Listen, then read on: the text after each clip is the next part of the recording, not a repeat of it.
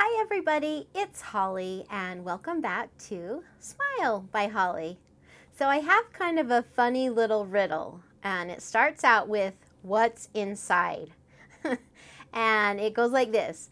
So what's inside this beautiful pink album? I guess it's not really a riddle. Anyway, the answer is a whole lot of love. And so let me just show you. I absolutely love Nitwit Collections, and so I just wanted to show you how I keep all my Nitwit collections. Let me get this book is huge. And when you have digital files, there is absolutely no need to print everything out.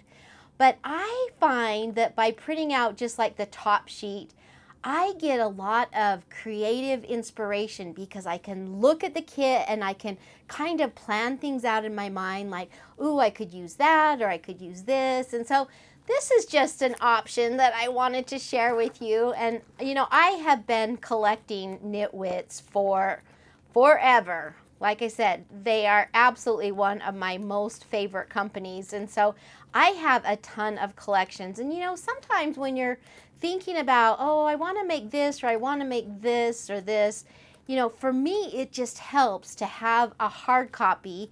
And I take this upstairs while I'm watching TV and I just scan through all the different collections. And that kind of gets me started formulating ideas as to what would be fun to make.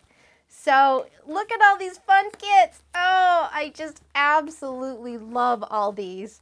So anyway, I just thought maybe that I would share my idea with you in case that you think this could be an advantage while you're trying to decide on things to make. You know, if you were looking for a bicycle, you could pull the bicycle out of this one, and then you could pull a bunny out of this one, and, you know, kind of get a feel for the colors and how they would all go together.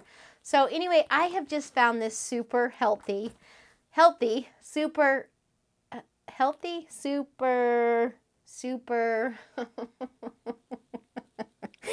I have found this super helpful. Oh my gosh.